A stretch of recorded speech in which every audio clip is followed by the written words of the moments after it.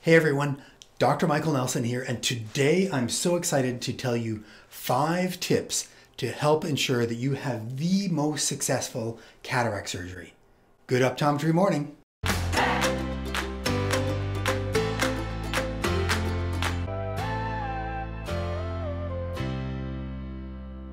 Alright, so if you're new to our channel, make sure you hit the like button and subscribe below so you can get lots more videos just like this one. So you've been diagnosed with cataracts and now you're waiting for surgery.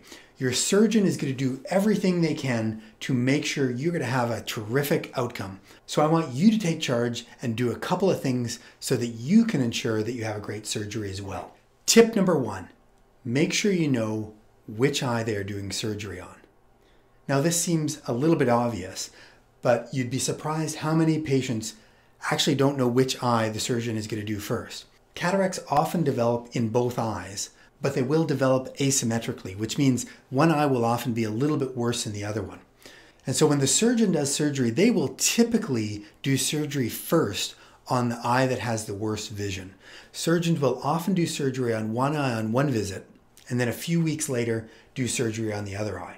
More and more, we're finding surgeons are choosing to do bilateral treatment, which means they will be doing surgery on both eyes on the same visit. So your job before you leave the cataract surgeon's consult is to know, is the surgeon going to be doing a unilateral treatment or a bilateral treatment? And if it's a unilateral treatment, which eye are they going to be doing surgery on first? Tip number 2, know if you have dry eye disease. Dry eye disease is an important consideration before you're having cataract surgery. And it's important because about 20% of the population over 65 will have dry eye disease. And it's even higher in women. So dry eye disease is a condition when your eyes don't produce as many tears or as good of quality of tears as they normally would.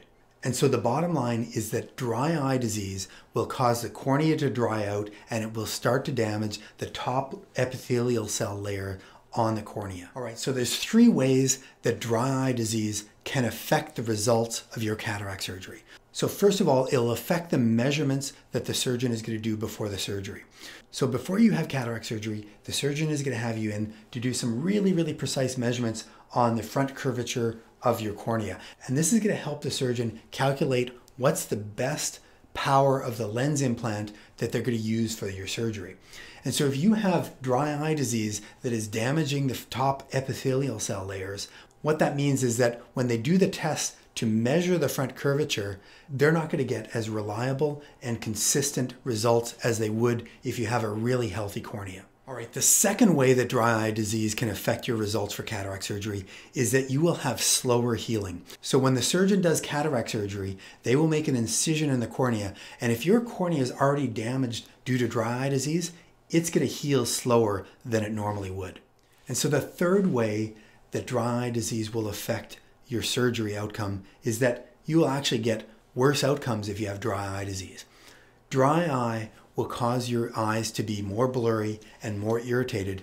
And so as a result, you won't reap the benefits of the cataract surgery as much as someone who doesn't have dry eye disease. So my recommendation is that you visit your referring optometrist many months before you have surgery so they can look and see if you have dry eye disease and then treat that dry eye disease. Many times dry eye disease requires months of treatment to get the cornea to be healthy again. Basically, the healthier your cornea is going into surgery, the better and faster the results will be and you will have less complications. Okay. Tip number 3, clean your eyes. What is the one thing that scares your surgeon the most? Enophthalmitis. So what is endophthalmitis?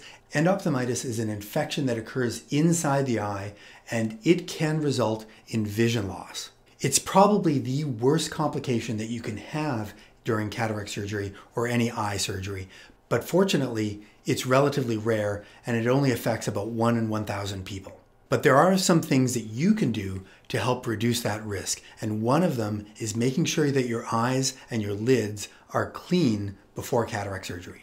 So there is a condition called blepharitis, which is really common. Reports indicate that about 50% of people over 65 will have signs of blepharitis. So how does blepharitis relate to endophthalmitis. Well, blepharitis is a very mild chronic lid infection. Basically, there's bacteria that live around our skin and on the surface of our body, and they're supposed to be there to keep away worse bacteria and worse things. But there's a particular type of bacteria that lives around your lids and your lashes.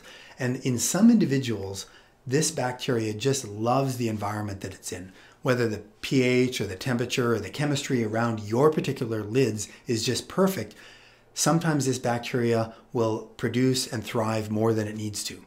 And when it does that, this bacteria will produce waste products or poop that collect around the lids and fall into the surface of the eye. And these waste products will cause inflammation and irritation to the surface of the eye. This can contribute to dry eye disease, and it can also increase the amount of infections that some individuals can get. And studies show that individuals that have blepharitis are at a little bit higher risk for developing endophthalmitis. So when you are visiting your referring optometrist and asking them if you have dry eye disease, also ask them if you have blepharitis. And if you have blepharitis, they will give you some options to treat it and keep your eyelids clean so you can reduce the risk of endophthalmitis.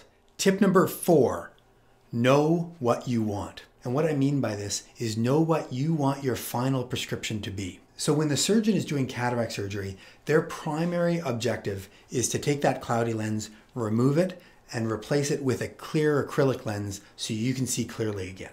So that's their first goal, and that's the primary thing that they're going to try to solve. And so there's a secondary objective in cataract surgery, and that is that it's actually a form of a refractive surgery. And what I mean by that is that the surgeon can change your prescription after cataract surgery. So when they take out that natural lens has a certain power in it, and they have to put a new lens in, and that new lens is going to have a power in it, and the surgeon has some leeway to choose what power they want that lens to be. What they can do is they can take your glasses prescription and incorporate that into that lens implant and change what prescription you're going to have after the surgery. So for example, if you're a -4 prescription, the surgeon could try to aim to make you a -4 after surgery, or they could choose to aim to try to make you have 0 prescription, or they could choose to make you have a -1 or a +1 or whatever prescription you want to have. So the other thing that's important to know after cataract surgery is that lens that they're going to put in, it won't have any autofocus ability. And so if you look at my playlist on presbyopia, what that will tell you is that lens doesn't have any ability to autofocus. And so after cataract surgery, you're not going to have any ability to autofocus. And so you will often need something to do your autofocus, like a pair of reading glasses or something like that. And so keep in mind that the surgeon can aim to give you a certain prescription for the distance after the cataract surgery. Now, many people will choose to say, I want to not have any glasses for the distance so they can see great without glasses and then just have to use reading glasses after cataract surgery. However, there are some individuals that work up close all day long. Let's say you work on a computer all day long, and you might choose to say, hey, you know what? I would like to see up close and see my computer without glasses all day long, and I don't mind putting on a pair of glasses to help me drive, but I just don't want to put them on for reading. So you need to have that discussion probably with your optometrist and definitely with your surgeon so you're both on the same page to know what they're going to aim for. What's really important here though, choosing what prescription you're going to end up with is the secondary objective of the surgery. And so the surgeons are going to aim for that, but given that they're dealing with living human tissue, they cannot guarantee that you're going to end up with a certain prescription. They're going to aim for it, but there will be a little bit of leeway. But the key is for you to know what they're aiming for and what to expect coming out of cataract surgery. So tip number 5, know if you have any other eye conditions that might affect the results of your cataract surgery. So many people develop cataracts later in their life, and often that means that they might be at higher risk for other eye conditions. And many other eye conditions will also have some effects on your results or the expectations to have after your cataract surgery. So if you have glaucoma and use eye drops, that can give you more dryness. If you have glaucoma and your pressure's up, sometimes they will do a combination procedure to try to lower your pressure. If you have an eye disease that affects the cornea, like keratoconus or Fuchs dystrophy, those can affect how the cornea heals and some of the measurements that the surgeon's going to be doing. If you have uveitis or inflammation in your eyes, that might change how much inflammation that you develop after the surgery. If you have a retina problem, like retinal detachments, or have had a scleral buckle or are at risk for that, that might put you a little bit higher risk for problems with the retina.